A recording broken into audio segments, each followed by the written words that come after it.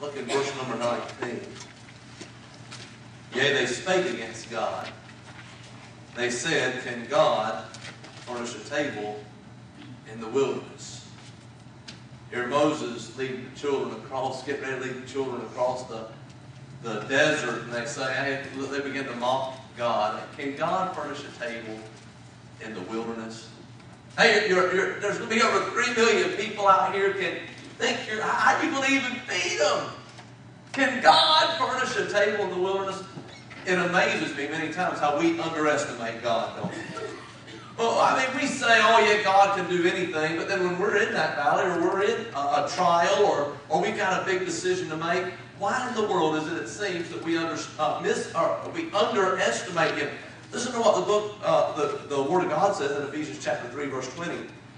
Now unto Him, now this is talking about God here, now unto Him that is able to do exceeding abundantly above all that we ask or think, according to the power that worketh in us. Here we have one passage that says, can God furnish a table in the wilderness? Can God feed you while you're out in the wilderness? Can God feed you when you're out in the desert? And I mean, there are no grocery stores out here, folks. There's no farms. You're out in the desert. Can God feed you? And then we have the other verse says, He is able to do exceeding abundantly above all that we ask or think. Let's pray. Father, thank you for loving us. And I'm so glad that you're a God that is able. Lord, we're here tonight. Lord, we need something from your word, and we need something from each other. And Lord, I pray that you'd help us to leave here with what it is that we need, that we might serve you more. That we might not falter, we might not fall by the wayside, we might not be turned to the left or the right, but Father, we'd leave with the resolve to serve you and to cling to you.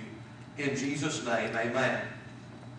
As I said, it never ceases to amaze me how that we seem to place limitations on God. We say, oh, well, this is impossible right here. This circumstance I'm in right here. This situation of life I'm in right here. This obstacle that I'm facing here. Well, there's just no hope with it. There's no way to get around it. It's too high. I can't get over it. And I can't get through it.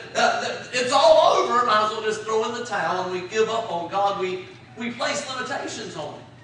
The Word of God said that the children of Israel, they bound God's hands. It was their lack of faith, their lack of trusting Him, and they bound His hands. I want to fight your battles for you, He said. I want to give you the promised land. Listen, they came to the River Jordan more than once. They came twice headed to the promised land. They came the first time, and they did not cross because they said, hey, we look like grasshoppers in their sight. And they look like giants to us. So there's just no way. Only two men, Joshua and Caleb, said, hey, they're right. We look like grasshoppers. They look like giants. They have great walled cities. They're right. It's impossible. Except for this, fellas. We have God. Amen. But because the majority said, no, we cannot do it. Their lack of faith in God, God said, okay, this whole generation will pass away. Only Joshua and Caleb are going to enter the promised land. The rest of you will die before you can enter the promised land. And sure enough, all those that were above that certain age there, they all died. When it came time to cross into the promised land again, here's Caleb, 80-something years old, saying, hey, let me at him. Hey, that mount over there, it was promised to me. It's mine. I'm still as strong as I ever was. My strength is not abated. I'm ready to get with it. And Joshua was there to lead the way. Everybody else was younger. They were the only two left. Why couldn't they go in the first time? Because they underestimated their God.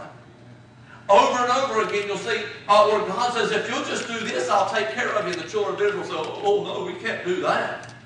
They told Jeremiah, hey, find out what it is that God wants us to do. We'll do it. He found out what God wanted to do. He said, God doesn't want you to run to Egypt. You stay right here. God will take care of you. And they said, well, we're going to Egypt. There's no way God can take care of us here. And then, I mean, look, we're surrounded by the enemies. They kept underestimating God. Listen, can God do these things that we say He can do? But when it comes down to where the rubber really meets the road, can God? Well, yeah, God can. I think it was Harold Seitler used to preach a sermon. Was it Harold Seitler? Can God God can. Now, I'm in no way trying to reproduce his sermon. There is no way possible to hold a candle to Harold Sightler the way he preached that. But I do want to bring some things to your attention right here. Is God able to help us overcome? Hey, is he able? You've got maybe a vice in your life. Maybe you've got a stronghold in your life, something that, boy, it plagues you. You try to get past it, but it's that besetting sin. It comes back on you. Maybe you've got a financial problem. Maybe you've got physical problems. Maybe you've got emotional problems. Can we overcome? Can he help us overcome? Listen to this. 1 Samuel 17:33. Here's David. Just a young man, probably an older teenager at this time. He had never been in a war. He was a shepherd boy. He didn't know how to use a sword at this point. He didn't know how to use a shield and a spear. All he knew how to use was a little sling with some rocks. All he knew how to use was a shepherd's staff. And hey, he had defeated a lion with those things. He had defeated a bear with those things. But now he comes to the battlefield, and on the opposite mountain, there's the army of the Philistines. And on this mountain, there's the armies of the Israelites. And boy, they're pitched in battle against each other, but nobody's fighting. David rolls up in the chariot or in the cart, and he shouts for the battle. He cheers them on. Hey, let's get them, boys. How's things going? They begin to talk to him and say, hey, you're here to cause trouble, aren't you? Here comes Goliath, that big old giant. And David says, and he begins to curse God, defy the armies of Israel. Goliath says, send out your champion.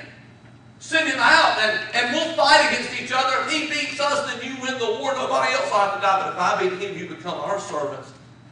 David looks and says, hey, won't somebody go cut his head off? Oh, look at him. David, he's a giant. I mean, look, his shield is bigger than we are. Look at that spear, and look at that sword. There's no way. That's Goliath. Haven't you heard how many people he's killed by himself? There's no way. David said, is there not a cause? Hey, he's cursing the God of Israel. Is there not a cause? He goes to Saul, or Saul calls for him. He hears of that talk, and Saul calls for him. And here's what Saul says. And Saul said to David, thou art not able to go against this Philistine to fight with him. For thou art but a youth, and he a man of war from his youth. He said, David, there's a giant out there. Well, how many of you have a giant in your life? Well, we all face them from time to time, and I'll tell you what, I still face them from time to time. There's a giant in our life. Sometimes, as I said, that's in a vice, a stronghold in our life, a besetting sin, and it may be a worry and anxiety, it may be a situation we face, but it is a giant in our life, and it's keeping us from serving God. It threatens to cause us to quit or to run. But listen to what David says. And all this assembly shall know that the Lord saveth not with sword and spear, for the battle is the Lord's, and he will give you into our hands. That's what he says to Goliath. Goliath said, hey, what are you? They sending a little boy to do that work? They're sending a little dog to fight me. David said, hey there, Goliath. I'm going to cut your head off. And all this assembly, all your army, all my army, they'll know that the Lord doesn't save with just sword and spear, Goliath. For the battle, it belongs to God. And although you're a giant and I'm just a little boy, you're a warrior, I'm just a shepherd, the battle is God's, and he is able to deliver you into my hand. Can God help us to overcome? Yes, God can, folks. The reason sometimes we have such difficulty in overcoming those because we won't let him help us overcome. Well, we try to do it our own way, in our own might, in our own power. Boy, I'm going to lay this vice down, and I'll not touch it again by my sheer willpower. Listen, your willpower, you're relying on your own strength. And that strength is finite. You better learn how to take it to God. Can God help us to overcome? Well, certainly God can. Hey, in life sometimes we come to a point where we just don't understand. You ever been there? Hey, well, I don't understand why this is happening. Hey, God, it looks, I thought I'm doing my best to serve you, and look at all this that's happened to me. Think of Job. I mean, Job was such a good man that God bragged on him to the devil. Hey, have you seen my servant Job, how he serves me? The devil said, well, yeah, you won't let me do anything to him.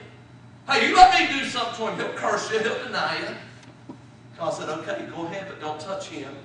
You can touch all his possessions. Boy, he allowed the devil to take away his children and all his wealth. Job didn't curse God. He didn't deny him. He said, let me touch his body, God. God said, okay, you can touch his body, but don't kill him. Boy, Job breaks out with welts all over him, boils all over. He's sitting in ashes, scraping himself with pieces of pottery. His wife tells him to curse God and die. Now those who admired him and respected him, they accuse him. Yet in all these things, Job just kept serving God. Don't you think sometimes Job thought, I don't understand. Hey, listen. Daniel 5:8, then came in all the king's wise men. They could not read the writing nor make known to the king the interpretation thereof. Here's King Belshazzar. He's sitting in the court. He's having a party. He's taking the vessels from the temple and he's drinking his wine and dedicating them to his gods. And all of a sudden appears next to the wall just a hand. And that hand begins to write on the wall. Mene, mene, tekel, upharsin. I really don't know if that's how you pronounce it, but it's something like that. That's the way it looks in the Bible. Amen. Was I close enough, brother? Yes. You don't know either, do you? Hey, he writes that. Oh, Belshazzar, he looks at it and says, oh, what is this? What? Do y'all see the hand? They all saw the hand. It's writing on the wall. They look at the wall and they see those words on there. Oh, I don't understand. If there's nobody that can understand. He calls in his magicians. He calls in his wise men. Gets all the soothsayers. They read the wall and they say, boy, that's a language we've never seen before. We don't understand what it could be. The king's mother comes from him and says, hey, there's a man in this kingdom named Daniel.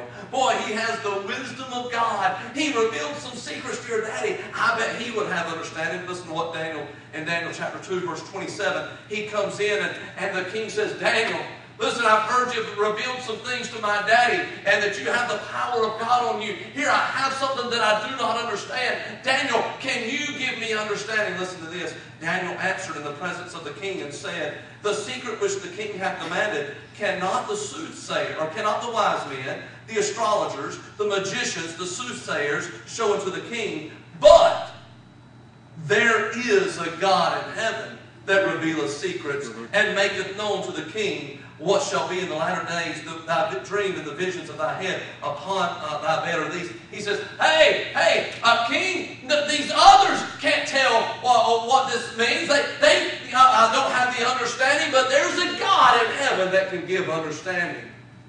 Hey, can God give understanding? Yes, God can. A man brings his son to the disciples. The son, the Bible says, in the book of Matthew, the Bible uses the word, the dad comes and says, my son is a lunatic. He throws himself into the water and tries to drown himself. He throws himself into the fire and he tries to burn himself to death. And I've taken him to all these doctors and there's none to heal him. I took him to your disciples and they couldn't help. It says, and I brought him to thy disciples and they could not cure him. In Luke 8:43, we see somebody else, and by the way, Jesus did. In Luke 8:43, we see a lady. She's had an issue of blood for 12 years. For 12 years, she's been considered unclean. The Bible says that she spent all her living going to doctors, looking for cures. She couldn't find any. Hey, for 12 years with that issue of blood, she couldn't go into her home with her husband. For that 12 years of that issue of blood, she was not able to go into the home with her children. She had to stay away apart from the family. She was considered unclean. But she hears of a man that could heal the blind. She hears of a man, that man could heal the deaf. She hears of a man who shouted, Lazarus, come forth, and the dead man came forth. She hears of a man who fed over 5,000 with a few loaves and a few fishes. And hey, she hears of this man. She says, boy, if I could just meet him, if I could just meet that man, then maybe he could do what the doctors couldn't do. And she meets this man. His name is Jesus. He's coming down the road. Man, there's a mob thronging him. They're all wanting him. Hey, touch. Here's a blind person. Here's a deaf person. Touch their eyes. Touch their ears. Give him healing. And she says, oh, if I could just get to him. If I could just reach out and but touch the hem of his garment. And the Bible says she reached out and that crowd, that throng, she touched the hem of his garment. And the blood, that flow of blood was staunched. It stopped. Immediately Jesus turned. He said, who touched me? Well, he knew what had happened. Hey, can God give healing? Yes, He can. Hey, can God give understanding? Yes, He can. We see in Mark chapter 5, verse 4, in a little town called Gadara, we see a man that's a demoniac. He's a crazy man. He lives among the tombs.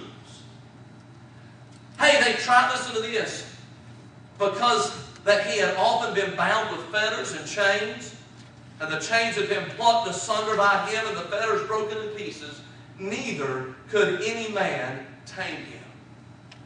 Here's this man, he lives among the tombs. In the night, he howls, he screams, he's unclothed, his hair is long and matted, he's dirty, long nails, he scratches and claws and cut himself in the tombs and screams and yells. He's a crazy man.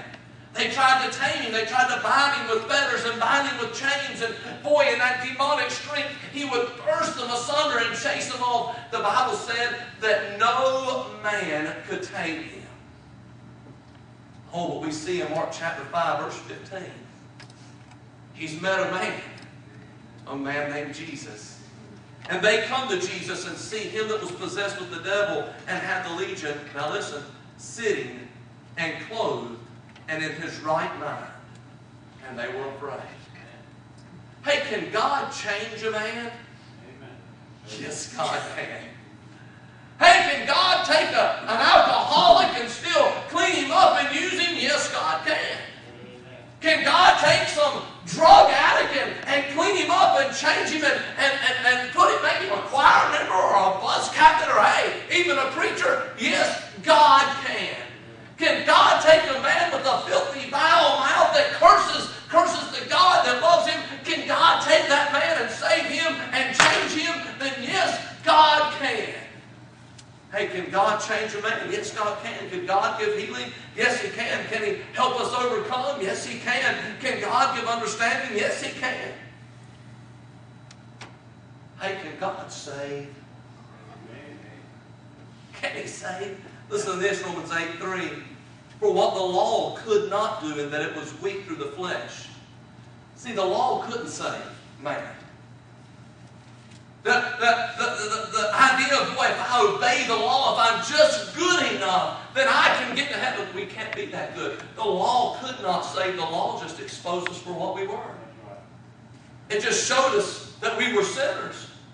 And boy, that Old Testament law wasn't able to save us. So it says, for what the law could not do, in that it was weak through the flesh, God sending His own Son in the likeness of sinful flesh, and for sin, condemned sin in the flesh. Hey, through Jesus Christ, we have salvation. Hey, the law couldn't save. They said, oh, it's impossible. We'll never be able to get to heaven. There's none righteous. No, not one. Well, all we like sheep have turned astray. Everyone, we've gone our own way. He said, oh, but Jesus. Hey, what about that demoniac? Nobody can help that guy. Jesus, he's crazy. Stay away. He'll call you. He'll try to cut you. Oh, what is this? He's sitting down, clothed and in his right mind. Hey, nobody can help that lady. She's been bleeding for 12 years. They can't stop it. Nobody can help her. Nobody can cure her. Except for Jesus. Hey, look, here's a problem before us. We don't understand what this means. We can't find any understanding in it. But God can give understanding. Hey, God can save. God can change. Listen to this. Daniel chapter 2, verse 10, the Word of God said, the Chaldeans answered before the king and said, there is not a man upon earth that can show the king's matter. Therefore, there is no king, lord, nor ruler that asks such a thing at any magician or astrologer or Chaldean. Here the king, he had a dream. He said, hey, this dream woke me up. I don't know the answer. I don't know what it means. As a matter of fact, fellas, I don't even remember the dream. I just remember it shook me up. You're my wise men. You're my astrologers, my soothsayers. You're my magicians. Tell me, what does the dream mean? They said, King, tell us what the dream is. He said, I don't remember. King, no man is able to tell you your dream. Nobody. King, that is an impossibility. King says, then I'll have you all killed. And Daniel comes along. Hey, give us a few days here, King. Give me just a few days. And he prays. God gives him the dream and the interpretation. And then Daniel goes before the king and he says, hey, I have the answer. Hey, everybody else thought it was impossible. Can God change this man? Yes, God can. Can God heal these people? Yes, God can. Can God give answers to the things we don't understand? Yes, God can. Can He give understanding? Yes, He can. Can He give strength? Yes, He can. Hey, listen to this. In Numbers 13:31. Here's the 12 spies that come back. The 10 give a negative report and they say, but the men that went up with him said, we be not able to go up against the people, for they are stronger than we. They weren't lying. They said, look, there's giants over there. But we're small compared to them. There's giants. We're not able to go over there. That's right. But God, Joshua and Caleb stepped forward and said, they're right. There are giants over there. Those walls are great. The city walls are great. They're impenetrable by us. But God promised us something. And boy, we read as when Joshua and Caleb finally, 40 years later, took the children of Israel across the Jordan River. What did they do? They conquered the land. Why? Because we have a God that can, folks. Mm-hmm. Hey, listen, can God furnish a table in the wilderness? Help me out. Amen. God can. Hey, can God create all that there is out of nothing? Say with me. God can. Hey, can God close the lion's mouth? Yes. You're catching on. I feel like Mr. Rogers up here. Hey, can God make a dry path through the midst of a sea? Hey, can God bring water out of a rock? Can God give victory over a giant? Hey, can God keep you safe in the midst of the fire? Hey, can God give healing of body, mind, and soul? Hey, can God bring peace where once there was turmoil and confusion? Hey, can God make a hardened heart tender once again? Can God, you don't say it like you believe it now, come on. Can God give understanding in the midst of life's confusion? Hey, can God save an old sinner? Can God take a broken life and put it back together? Can God change a man? Hey, thank you. Can God restore a broken family? Hey, listen, whatever your question, whatever your dilemma, whatever your trial, whatever your heartache, whatever your circumstance, remember these two words. God can. But I've been to the doctors and they say it's hopeless. God can. By the way, God can heal. Listen to what the 3 Hebrew children said right before they were thrown in the fire. They said, "O King, our God is able to deliver us." They were saying God can. They then said, but if He doesn't, King, we're still not going to worship your God. Because if He allows us to burn in there, it's because He had a purpose for it, King. Hey, God can. Mm-hmm. God can. God can.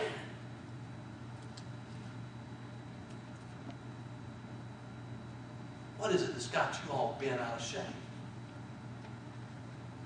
What is it that has you feeling like throwing in the towel? Pastor, I've been to the psychiatrists and psychologists. They say they can't help me, but God can.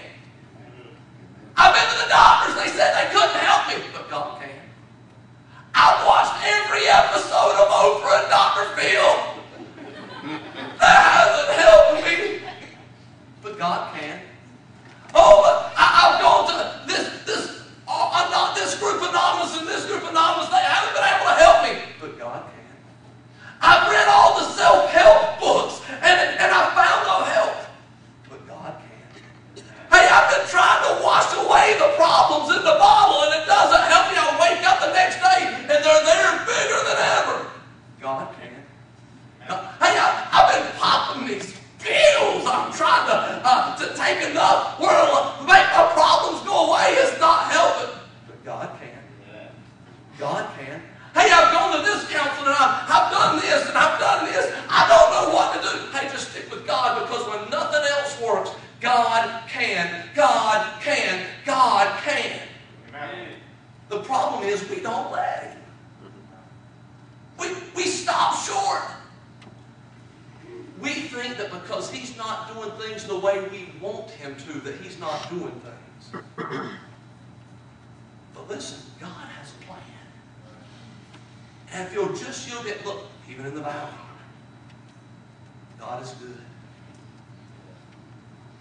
Boy, Miss Thurston diagnosed with this neuroendocrine tumors, right? But it's still a type of cancer, stage 4, taking chemo. I don't know where it's going to lead. And they don't know either. I have no clue. But I know this, if they'll keep the attitude they have right now, and they'll keep on just trusting the Lord, whatever happens, God is going to use it for some good. Amen. He's going to, and He already has. It amazed me. I think if my wife got that diagnosis, prognosis, whatever osis it is, I hope that I can handle it as good as y'all have. I hope I could. Can't say it until I've been there. Hope I never have to face it. Just trusting in God. Say in the midst of the trials, boy, God's been answering our prayers. God's been doing some good things in our family. How can they do that? Because they're just counting on God. Amen. They're just counting on God. I've had this song going through my head all day. I want to sing it for you, okay? Not because I'm a good singer, but I just want to sing it for you, okay? You can feel free to clap or throw money. Just kidding. It goes like this. I cannot make the world, hold it in my hand. And I cannot make the lightning flash across the land. I cannot take a piece of clay and mold it into man. But I have a Father, I have a Father who can. Amen. A peace that's high, and He looks low, and He guides my feet wherever I go. And I don't understand. I have a Father, I have a Father who can. I cannot make a cloud ascended in the sky. And I cannot love humanity so much that I would die. And I can't even name the stars or count the grains of sand. But I have a Father, I have a Father who can. Amen. Hey, listen, there's a lot I can't do. There's a lot the doctors cannot do. There's a lot the psychiatrists and psychologists cannot do. There's a lot that your boss man cannot do. There's a lot that your preacher cannot do. There's a whole lot that you cannot do for yourself. But listen, folks, we have a God who can. Amen. He looks at Job. He said to Job, I have just 1 cubit to your stature by thinking about it. Make yourself grow, Job. Can you do that? Oh, God, I can. Job, tell the winds where to go. Tell them whether to blow north, south, east, or west, Job. Job, direct the path of the lightning. Tell the lightning what course to take from the sky, from the heavens to the ground. Can you do it, Job? God, I can't do that. I can. Job opened the storehouses of heaven and let the snow out of their storehouses. Do you even know where that is, Job? No, I don't even know where to go. I don't know where that is. I do. And I can do that. Hey, Job, stop the rain. and then make it come back again at your bidding. Can you do it, Job? Oh, God, I can't do that. I can't. Hey, Job, speak the worlds into existence. You did that before, right, Job? You were there, right, Job, when there was nothing, and then you spoke, right? And Job, try not to fall off the steps. You spoke, and everything came about. Job, you can do that, right? God, I'm just a man. God said, I did it, Job. I can do it. Folks, just a simple thought tonight. God can. Somebody you've been praying for a long time needs to be saved. Feel like you can't get through. God can. God can. Folks, God can. Everybody bow your head. Close your eyes, please.